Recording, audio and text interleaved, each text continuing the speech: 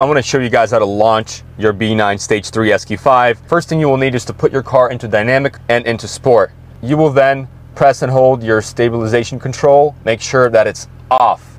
Once it's off, you should be ready to launch your SQ5. I put my brake pedal all the way down as far as I can and mash my foot on the gas pedal until I build boost. Wait till 3,000 RPM right there, full boost, let's go.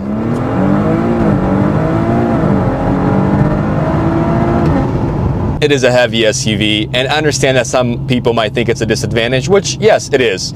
It's heavier, but also all that weight helps transfer all of that power down to the ground and gets it going right off the start. This SQ5 has managed to put power down every single time, guys. I don't think I've ever really necessarily spun. I mean, maybe slightly in the first foot, but after that, it would hook up and just launch.